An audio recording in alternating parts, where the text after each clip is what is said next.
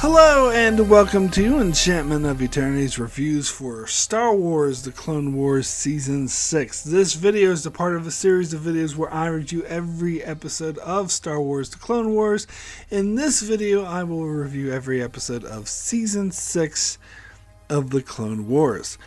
So, I talked about, before I watched Star Wars The Clone Wars, I got a review email from my sister who watched it, and she said that it was really great, that there's good episodes throughout the whole show, but she particularly talked up the end of Season 5 and the start of Season 6 and then the end of Season 6 and then the end of Season 7. So I talked about that in my Season 5 review and how I was like sorely disappointed in Season 5 because there was so much crap in Season 5. But I had several people remind me saying, no, it's not that every episode of Season 5 was amazing. It was just the end of Season 5, and that's what she did tell me. And I didn't come into Season 5 expecting every single episode of Season 5 to be amazing, but having those 8 pieces of shit, like having basically half the season totally suck, like that was way more, even though, like, you know, she never told me, or no one ever told me that all of Season 5 was a masterpiece, but still, like, I was expecting more than half of the season being complete crap. And also maybe I didn't think the end of Season 5 was as great either, so I came in kind of disappointed in Season 5. And I'm bringing up now because what I was expecting more out of Season 5 and 6 and maybe 7, which I haven't watched 7 yet, was what I got in Season 6. This is what I was expecting. Not every episode was the masterpiece, and it's not. There were some bad episodes. There were some mediocre episodes, but it was mostly good. Like, it was mostly a really good season. It's not like half the season was crap, like Season 5 was. But it was, the beginning was really good, just like she told me. And the end was really good, and the middle's kind of mediocre. And there was, you know, some bad episodes in there too, but just a little bit. Like, it wasn't like, and even the bad episodes weren't completely terrible. Like, they weren't the worst thing the show has ever done, such as the bad episodes in Season 5 was the worst thing the show has ever done. So I stand by my disappointment in Season 5. But this is like Season 6, this is what I was looking forward to. This is exactly what I was expecting. I wasn't expecting every episode to be a masterpiece, and it's not. But it was overall a great season. It was overall a really good season. And so I do think that Season 6 is my favorite season of the Clone Wars so far. Now, it does kind of help that there's only 13 episodes. So it's like half the length of a normal season of Clone Wars is, so it's kind of less time to have mediocrity or crap. But even so, it still could be comprised of mostly mediocrity and crap, but it's not. So this is kind of the quality of season that I was expecting. But that being said, I still get the impression I liked it a little less than my sister did. Maybe not, I don't know, and a little less of what other people did, because even though I liked it, I don't think it's like a masterpiece. But it was good. It was definitely good, I will say that. So Season 6 aired on Netflix originally, because apparently, like, I talked about this in my Season 5 review. Season 5 aired when Disney got the rights to it, and so Disney didn't want Cartoon Network, which was their rival, airing their property, so they pulled it. But they were able to put it on Netflix for Season 6 because I believe this was already in production, and so they allowed them to release it on Netflix. However, Season 7 didn't come for another 6 years, or 4 years, whatever it was. I think it was 6 years. So this was the final season for a long time. And I kind of I would be disappointed by this being the final season. And it does sound like, from what I've heard of season 7, that they did wrap it up really well, and it does feel like a final season.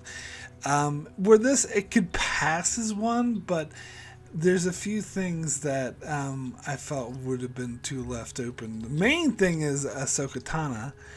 Ahsoka Tano doesn't appear in the season at all, which I've found a bit disappointing. So they don't really resolve her storyline. So it kind of ends with her just leaving, like she did at the end of season 5.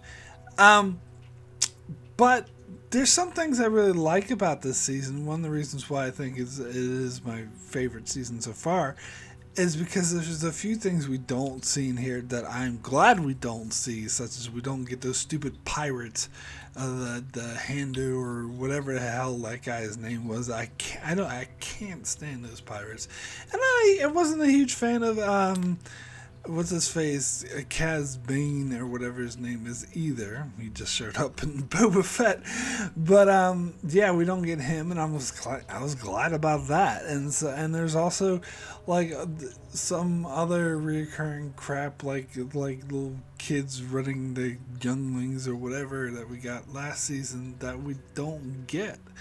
And even through like the bad episodes, it is still mostly a mature show.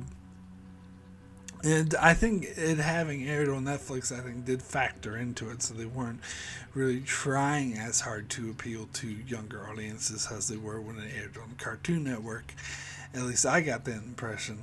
Because, I talked before about how some of the stuff, even like back to season 3, were like so adult that was like so much more mature than young audience should be watching.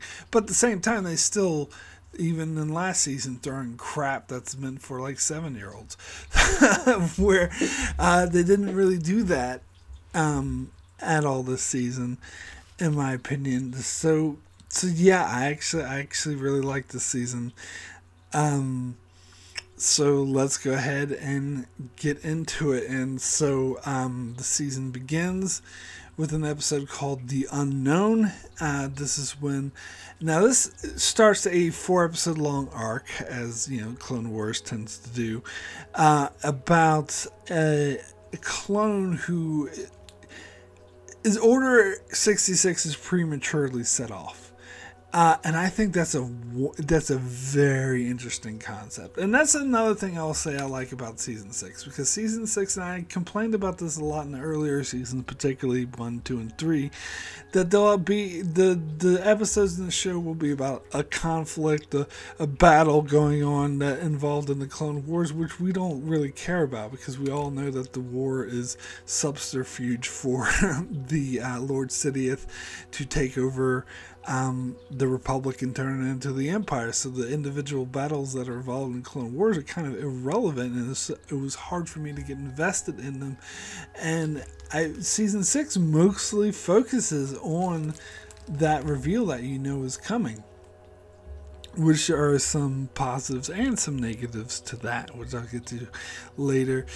But yeah, so that's another thing I like about Season 6 and this story arc, that it addresses kind of preambles Order 66, and it makes sense actually that if this was built in from the clones from the beginning, which it kind of had to be, that something could have gone wrong with it and it malfunctioned, and when the clones get the urge to kill Jedis before the order is actually given.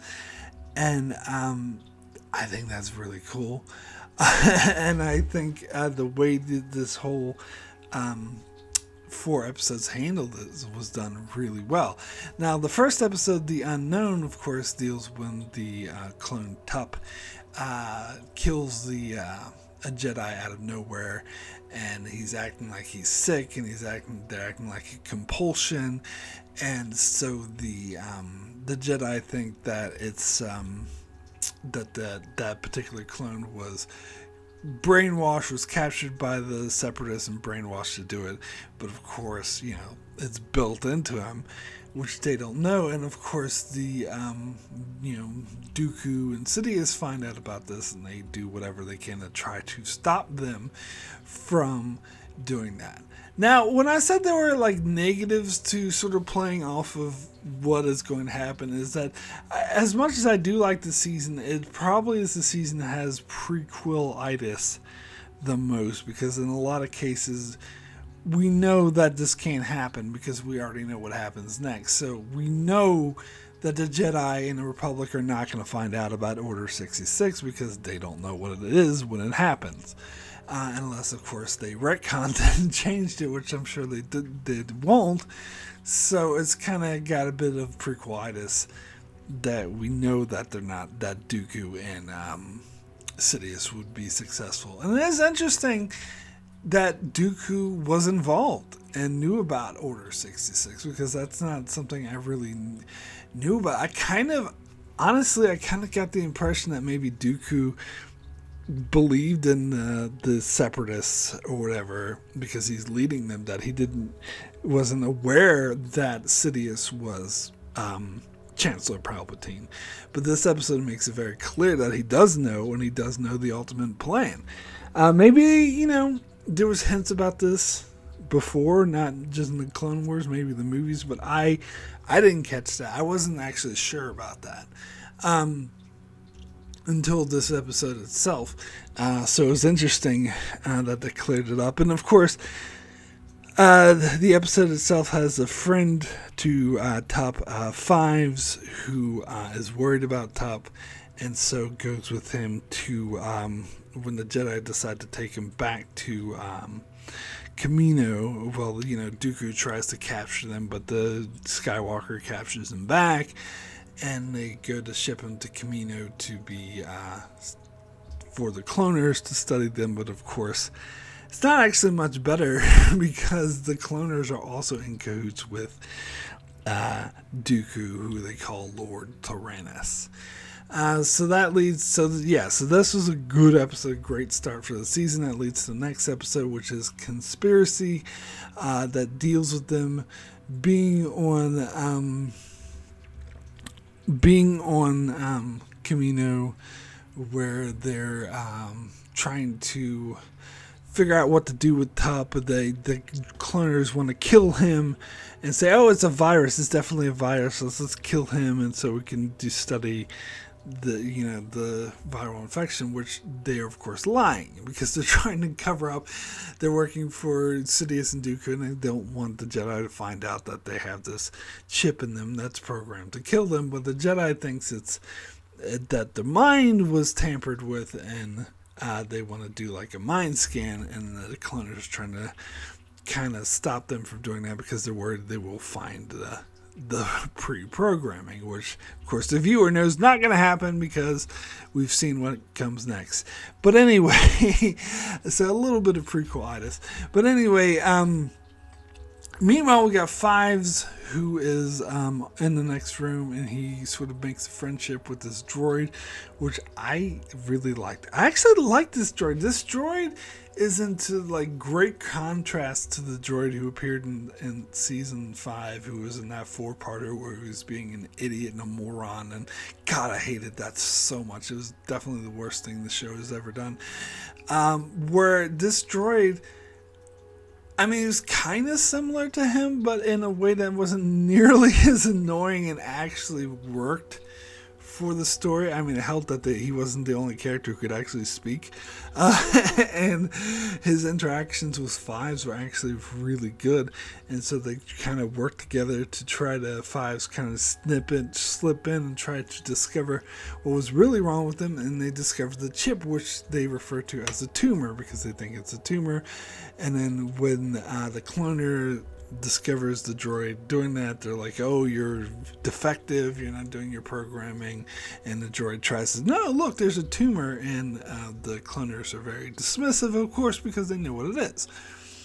They know it's a chip. So that was very interesting. But then eventually Fives removes the tumor, and that actually results in Tup's death, which they're shocked by, and they're discovered, and the cloners kind of want to kill Fives now as well, but the Jedi are against it, and they want to send them back to Coruscant. So again, another really good episode. So then we get into the next episode, which is Fugitive, and this is probably my favorite of this 4-parter. I really like this episode. This deals with Fives and the droid, and I love their interactions on the run and trying to uncover the conspiracy about what's really going on, and Fives sort of gets the impression that there is a conspiracy and they're being hunted by both the Jedi and by the cloners. And yeah, it's just an exciting episode, and I love the camaraderie between the droid and Fives and how they work together, and they pretty much uncover that this is a conspiracy from the cloners to hurt the Jedi ultimately, although he doesn't have quite all the pieces.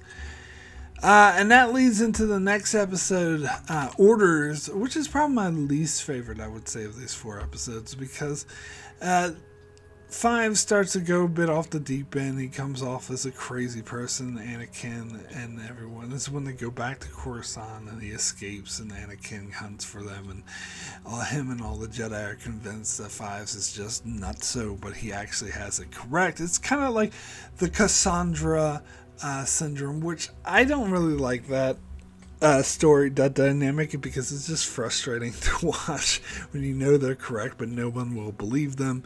And then the way that Fives comes off as crazy, you gotta believe me to get me blood. He's obviously coming off as a loon, and that kind of bothered me as well, but it was still really an exciting story.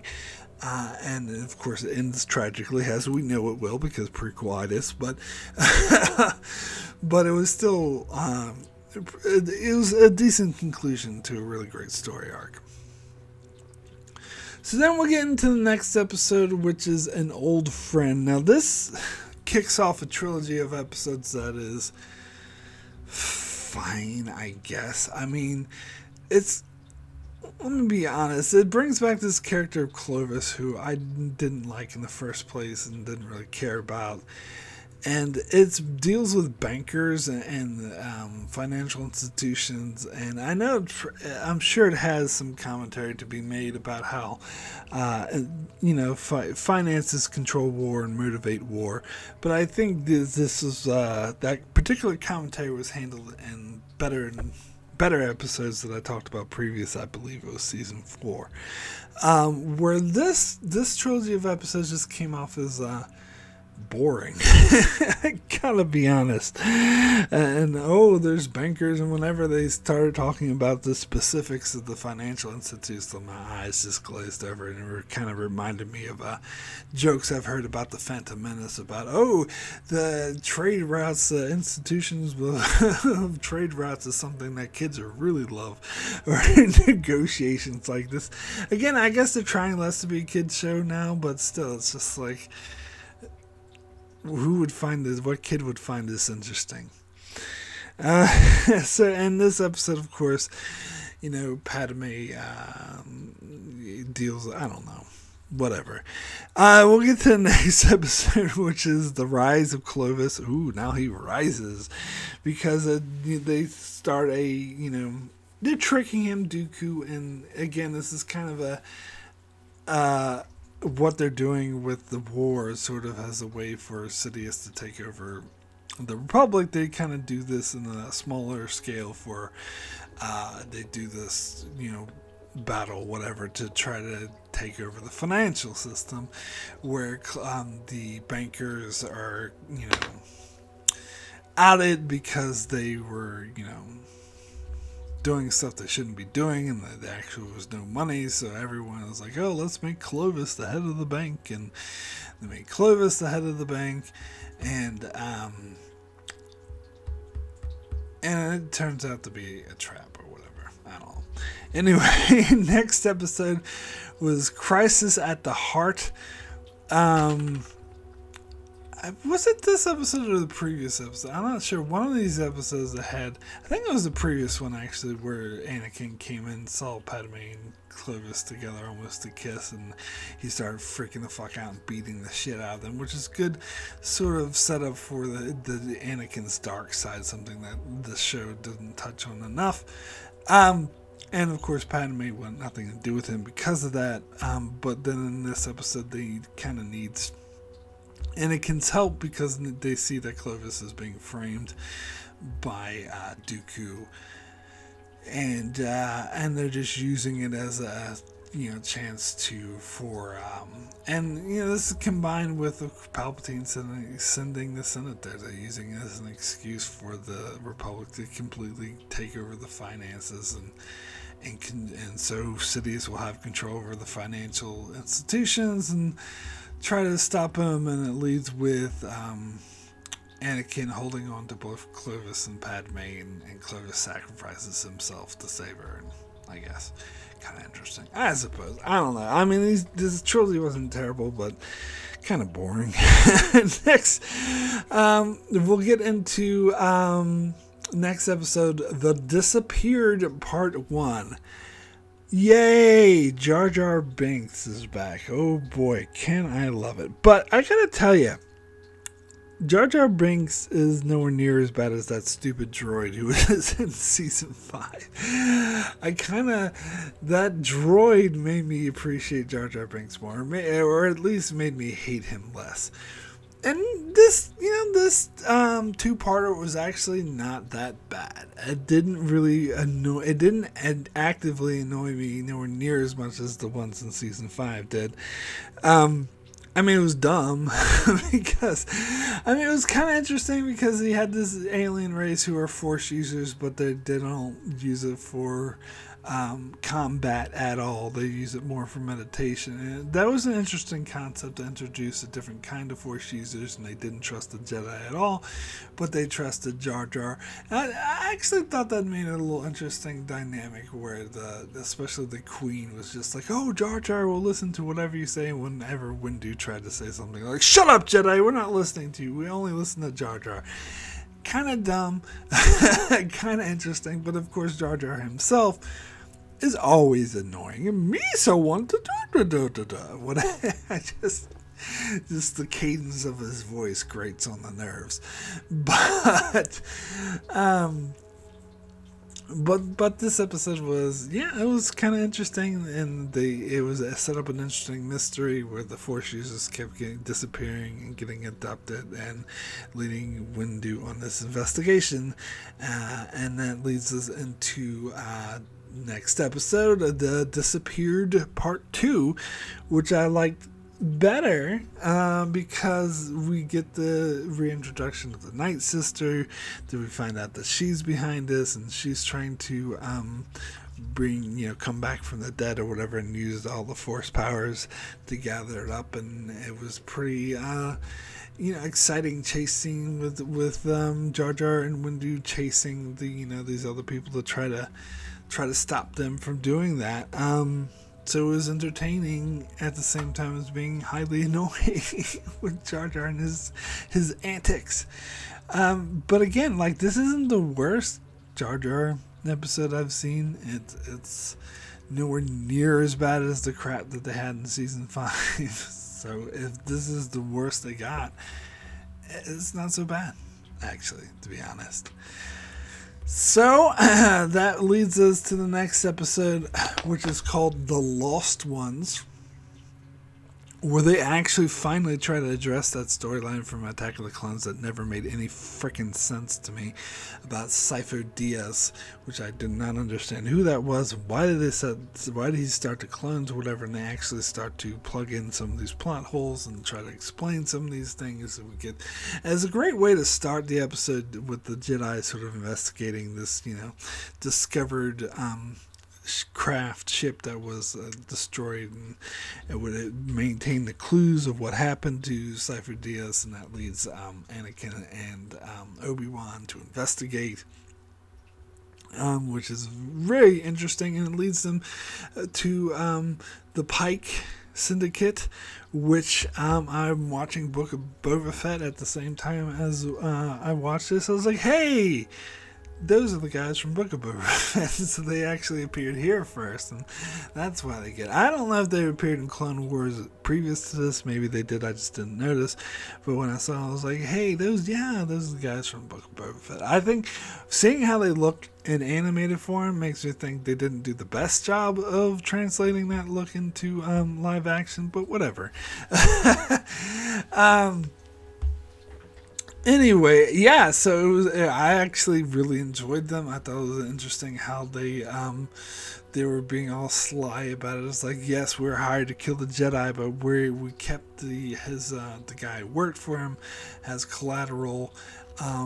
And they kept referring to a Lord Tyrannus, and Anakin and what's his face, Obi-Wan had no idea who Lord Tyrannus, which is also who Jango Fett mentioned back in Attack of the Clones, and they had no idea who it is. But they finally reveal that's Dooku, because Dooku shows up, and they're all referring to him as Lord Tyrannus. They're like, oh, holy God, you're freaking.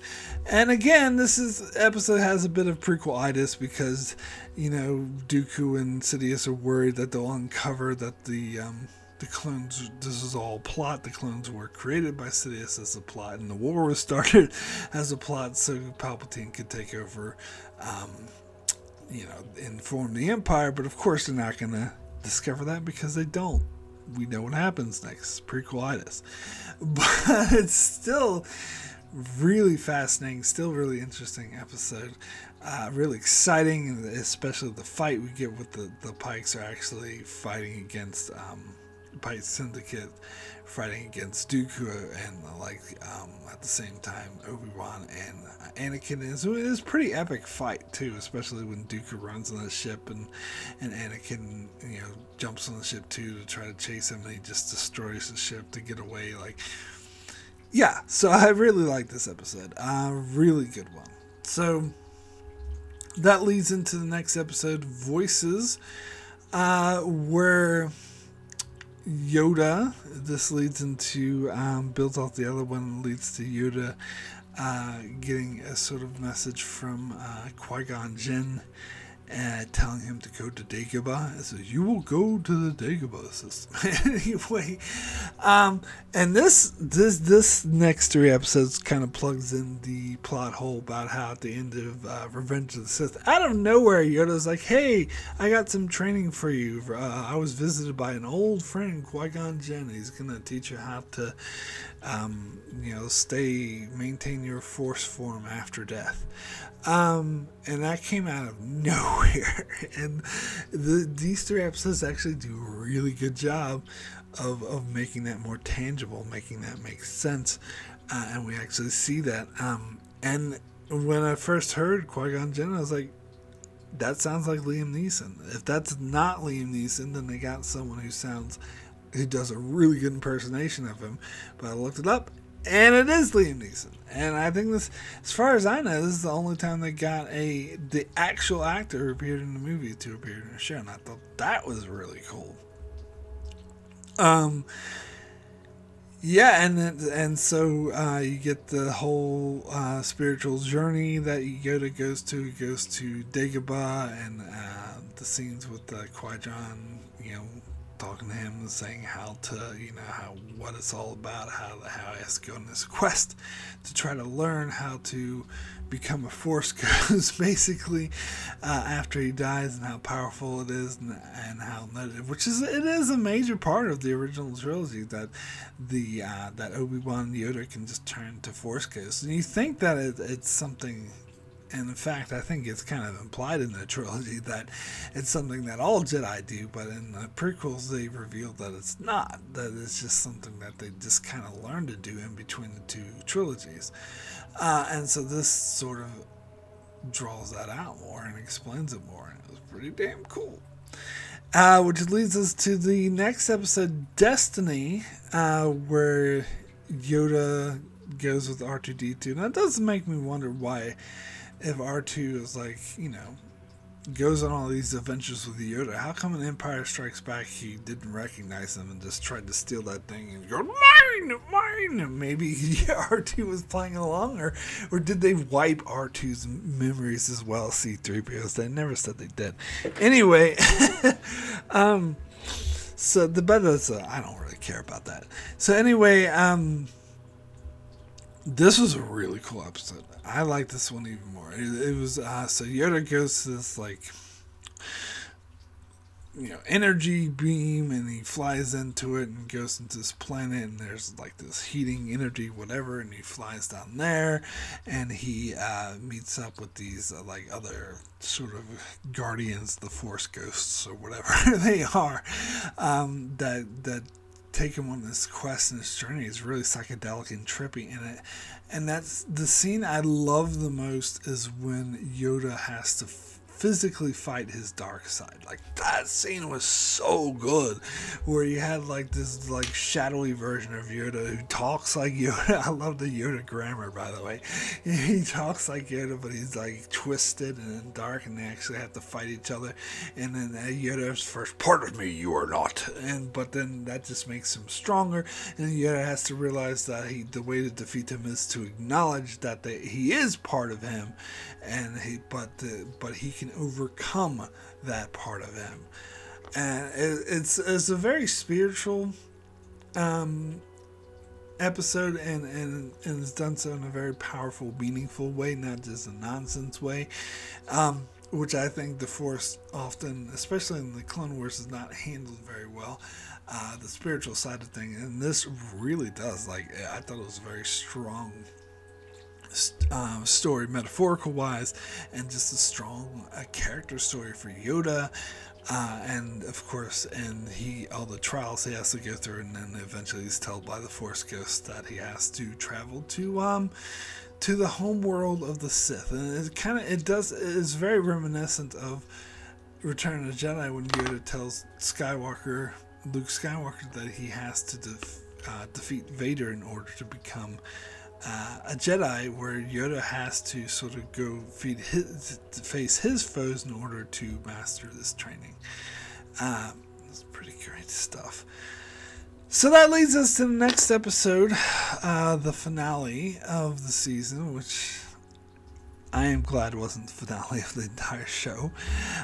Sacrifice, where Yoda does in fact go to the Sith homeworld, and it's very dark and spooky and kind of messed up, and he meets this I'm the original Sith. I still think the rule of two is bullshit, personally. They try to justify it in this episode, but I think it's nonsense. But anyway, he said, I created the rule of two, and Yoda's alive, you're not, whatever, and so he goes away. So that all was real cool. But then you had Lord Sidious and Dooku sort of create these, they're really trying to kill Yoda, because they see that he is actually on the Sith homeworld, so they try to use their Sith abilities to kill him. They give him this false vision of Anakin Skywalker dying and trying to protect them, but it doesn't work, because they find out that Yoda's too powerful for them, and he manages to survive and talks to the Force Ghosts, who say that he can now complete his training, that Qui-Gon will guide him the rest of the way, and he will learn to be a Force Ghost. And he goes back to the Jedi Temple, and he won't really tell them the full story because he had those visions of what would happen in the future, where he saw that the Jedi would be killed and that Anakin would betray them. But I don't know if he knew that it was definitely going to happen, or if it was a possible future. Again, the prequel-itis in these 4 episodes, however, come in when they're trying to discover who Lord Sidious really is.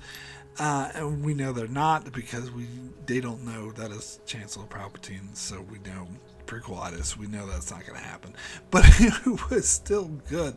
And then Yoda has a really, really great line at the end, where he says that when asked, are we going to win this war? And Yoda's like, I come to realize that and he says in his Yoda way, of course, realize I have, that there is no winning a war, that you can't win a war, the war is not something to be won, but there is a path forward, and they're kind of hinting at, you know, the end of Return of the Jedi or whatever, but he doesn't know this specifically, but he knows that it's going to be a long game kind of thing. And that was really cool. I did really, really like that episode. I thought it was pretty awesome. So that's it. We're at this end of the season already. I was a bit disappointed, actually, that the season was so short compared to other seasons. But oh well, in the way it made it better. So now, as always, I'll get into my least favorite episodes of the season and my favorite episodes. We'll start with my least favorite episodes of the season, which of course was The Disappeared, part 1 and 2, obviously. But out of the two, I think The Disappeared part 1, I'm going to have to name that the worst episode of season 6, because part 2 at least had the Night Sisters, which was kind of cool, but part 1 had a lot more of Jar Jar going, Misa, blah, blah, blah, blah, blah, and that shit's annoying. But as I said, it's not the worst episode in the world. There's definitely been more terrible episodes in previous seasons to this one, so this is the worst the season's got. It's not so bad. Anyway, as for best episode of the season, there's a lot of great episodes this season. You got The Unknown, you got Conspiracy, you got Fugitive, you got Sacrificed, The Lost One, when they're looking for Cypher Diaz. But as for the best episode of season 6, I'm going to say it's Destiny. And where Yoda goes to the magical glowy place and has to do this spiritual journey to try to discover, and he has to face, I just think that scene where he had to fight off against the dark part of himself was amazing. Absolutely a high point of the series. Definitely a really great episode. So that is my pick for best episode of season 6. Now, as for my rating for season 6 out of 10, I want to cop out and do 0.5s and say 8.5, but I'm gonna stick to my policy of not doing decimal points. I gotta go all in on an 8 or a 9, and it's a tough choice, but I think I'm gonna go in on an 8. Extremely good. Almost want to give it a 9 because the ending was so powerful, and the start of the season was pretty good too. But those Clovis stuff was boring, and the Jar Jar stuff was dumb. So I do have to round down to an 8, unfortunately, but still. Yeah, I think this was definitely the best season of Clone Wars so far. It's definitely more dark, more powerful. Maybe because it aired on Netflix, they geared it more towards adults and less towards kids. But yeah, I thought this was a really strong season of the Clone Wars that I really appreciated. So that is it for my review of Star Wars Clone Wars Season 6. I shall return next month to cover the final season, Season 7, which I'm very excited for, I must say, even though I know that not every episode is going to be an amazing masterpiece. There's probably going to be some boring mediocrity and stuff like that in there too. That's fine. I'm still very much cannot wait for Season 7, and I shall return next month to talk about that season as well. So thank you so much for checking out this video. If you enjoyed it, please check out my channel as I cover many other shows such as all things Star Trek, The Expanse, and more. So be sure to subscribe so you can keep up with all of that. And thanks a lot for watching.